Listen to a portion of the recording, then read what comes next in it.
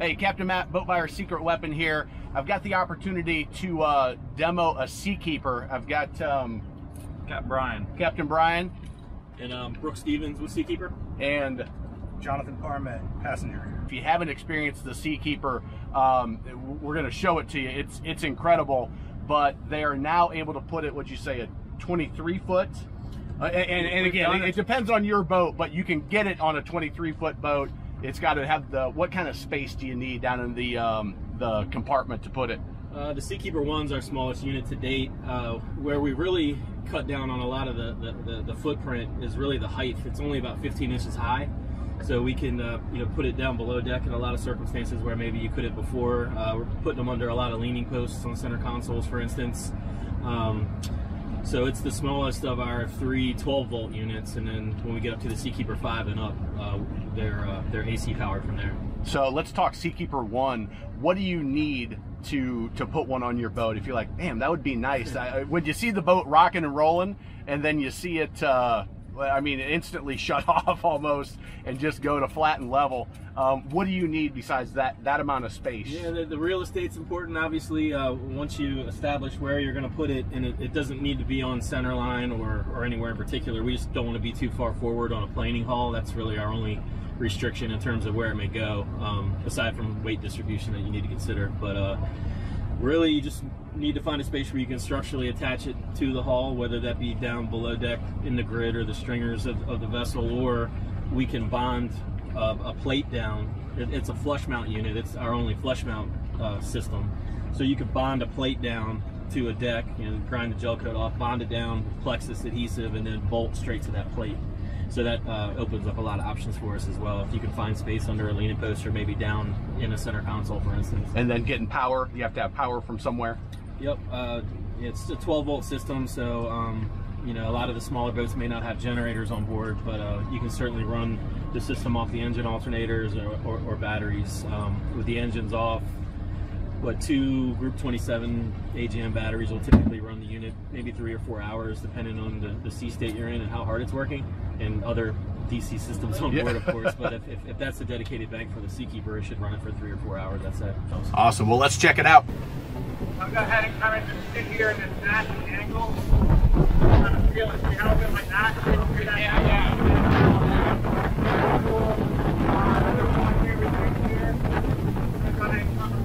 Starboard. It matches when you're like tubing or whatever, and you're going in a hot current.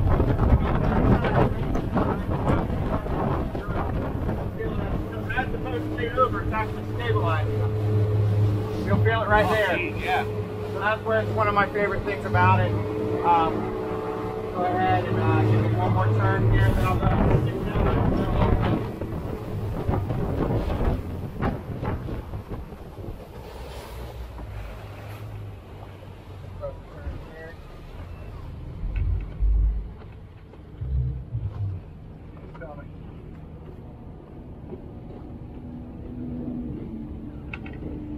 Just like that, up and down. So, you know, again, everybody's going to figure out or think of a different way to apply it on why it's so, you know, what they notice. Yeah. Yeah, sure.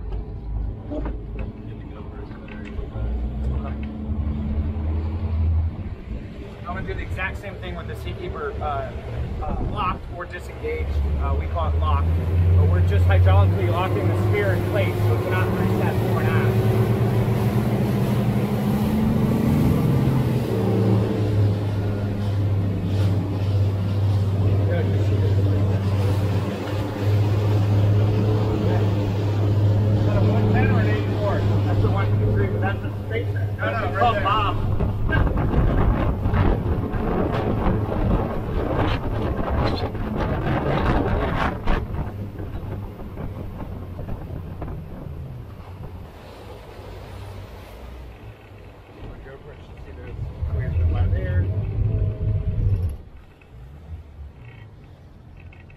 Let it get us 1 or 2 good rocks. Right there. Oh, here we go. Go ahead and engage it, and right now it'll catch. Oh, so it fires up that quick. Yeah. It's just in standby mode? Or, It's I mean, in standby, okay. it's locked, hydraulically locked, it's disengaged, whatever verbiage you want to use. But the flywheel's still spinning there at full RPM. We're just hydraulically locking that sphere in place, not allowing it to preset for an act. Secret, how fast that thing goes? That's like 34, 35 knots. No, cruise is 31. Wow. I had a letter on one of those. Oh, you were still in when that was out? Yeah. I used to meet up with them offshore, and they would take me in the tow, and they tow the 30 years across, and then they sent me out.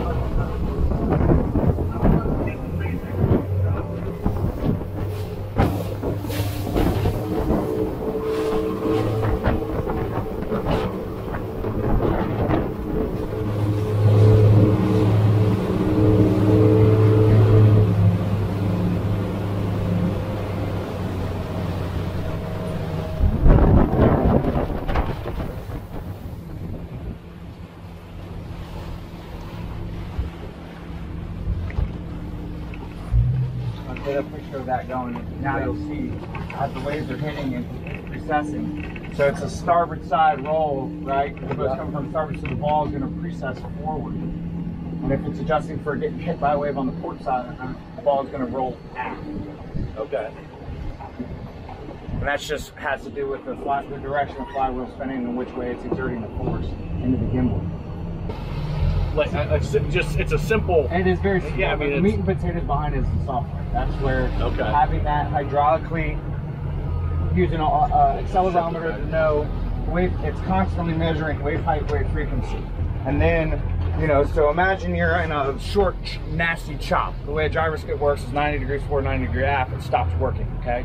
So we stop at 70 to 70. Okay. Right? So imagine you're in a really a short, choppy, straight up and down, nasty little chop.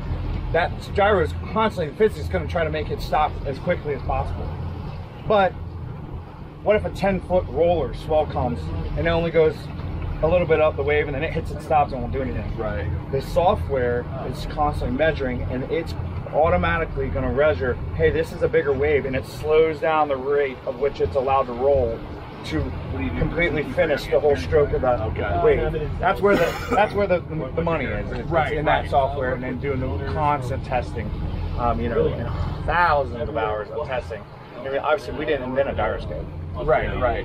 We just figured out how to make it light enough and not draw enough power to be on a boat to be feasible. Yeah. So the competition that just came in the market, are they developed their own software? I mean, the software behind you guys, right? Yeah, I mean, we own certain patents that really allow us to do that.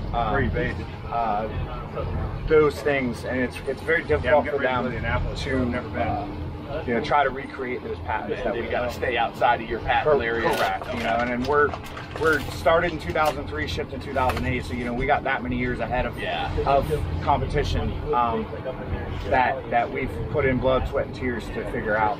How long have you been? 5 years. Okay. And you know, when I'm not working shows and doing all that, I literally used the first one of these. I spent thousands of hours testing them. Really? We would test, and it was jerky here, it was this, that, here. Their engineers are constantly keeping themselves honest and changing. And how much has it improved from that day one that you ran to? I mean, always. I mean, it's the first time I've experienced it. It's constantly. We're set up to where we sell direct to the boat builders, and they option it, you know, at various prices. But at retail, the system's about $15,900, and again, that doesn't include installation. So you have the components that go along with that aspect that you need to take into consideration, and in the labor side of it, of course. And then on the aftermarket side, we have a global dealer network set up that, you know, can retrofit our systems, service our systems, and you know, we have them set up globally, really everywhere where there's. So after you watch this video and you want to check it out, just go to seakeeper.com and you can find the dealer locator or there's there. A small boat sizing guide, or it's sales@seakeeper.com. Yeah, and I've been blown away, and you guys have been doing this now for how long? I mean, we started shipping product in March of 2008. Yeah, so it's a proven platform, and we were talking about the number of manufacturers that, not standard equipment, but it's becoming very, very common on new boats in a certain size. And now that with the Seakeeper 1 going down to, you know, 23, 24, you start to be able to do it pretty consistently. It's something worth checking out if seasickness and comfort is important to your family and your boating. Any other thoughts on the application? Or it's all about the comfort. Yeah, and you know, the nice thing about the Seakeeper is it benefits everybody on board, not just the captain. So if you're in a conditions where you're in rough seas, that you know, that roll that you get when you're overtaking another boat and you kind of get in their nasty wake, if you're tubing and you're, you know, doing your figure eights and you're moving all around and you hit some of those big bumps that you're creating for the tuber, fishing, you know, he was telling me that the top 1, 2, or 3 in the bill fishing tournaments almost always have a Seakeeper, because 1, the guys get better sleep, but 2, they're just less fatigued. They can get to the lines quicker, and they're on a more stable platform, so everything is just easier. He also mentioned when just he's out fishing that, you know, in the rolling seas, that usually you're going to have to be bow into the seas just to, you know, make it reasonable for everybody and safe for everybody, that, you know, now you've only got 8 foot, 9 foot, whatever the beam of the boat is to work for your gear.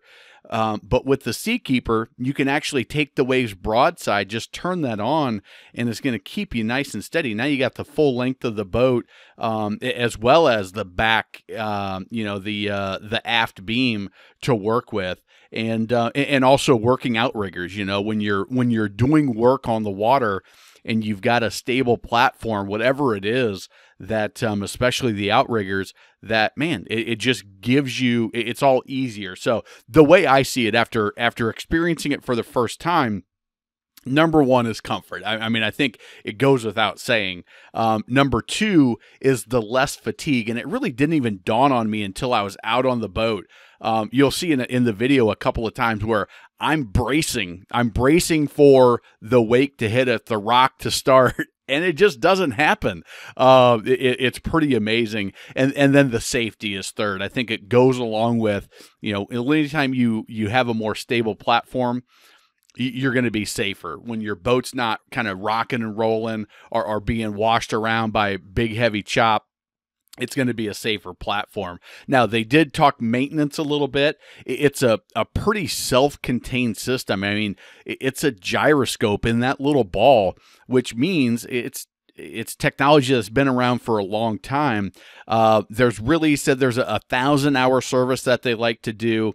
But as we were talking, they really said, hey, we started this in 2003. We released our first product to the market in 2008. So they've been doing it for a long while. They said it's the software that they have really dialed in and improved. Obviously, they've got the patents, which, you know, there's some competition on the marketplace that's come out.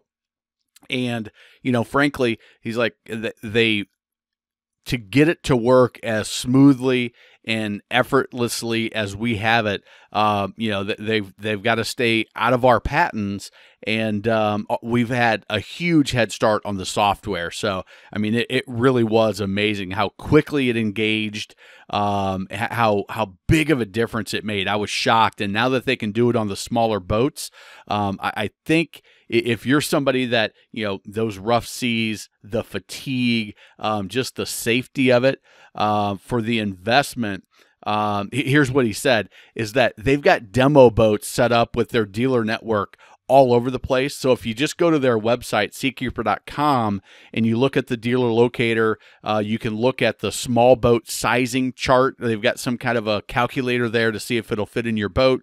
But you can just set up a demo. Maybe you have to wait for an event, but if it's something you're interested in, experiencing it firsthand is amazing. And I was really impressed by the product, just knowing what it did and talking to people that have been on it, people that have sold it, and to experience it yourself, it was as advertised, if not better. And some circumstances that it didn't really dawn on me how much it was going to make a difference in those circumstances, or I didn't even consider it in those circumstances.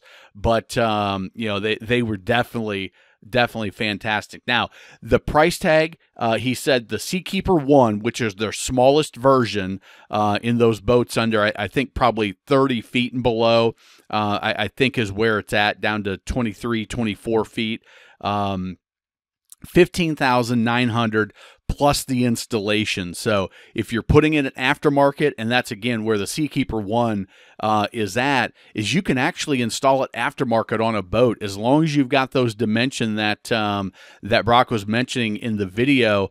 You can do this, and the installation, you've got a couple of batteries, you've got some battery cabling, a few other things, and then the rest is just labor. So if you can fit it in, something that you want to check out, contact a dealer. They've said they've got an international dealer network, and I am impressed. I'm glad I got to experience it firsthand because it was better than I expected, and I had pretty high expectations going in. So stick around to the end because the guest on the show, Jonathan, tells a little story about running a Sea Ray 650, and so stick around to that as well. Thanks for watching. Leave a comment if you've got a Seakeeper. Let me know if you've experienced it. Let me know your experience, and thanks for watching.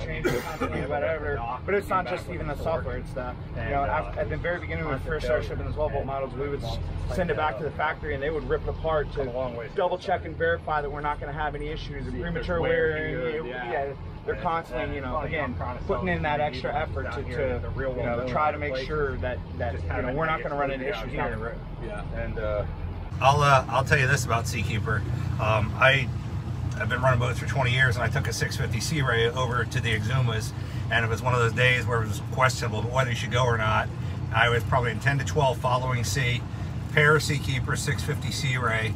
I mean, that boat made it, the Seakeepers made it possible that day. We would not have done the trip without them. Yeah, I didn't even think about running condition. I think about it as you're sitting in the chop and fishing or something like that. But yeah, so yeah, I've been in horrific conditions. I've run 42 whalers all day long that had it, and I'll tell you what, it makes a difference.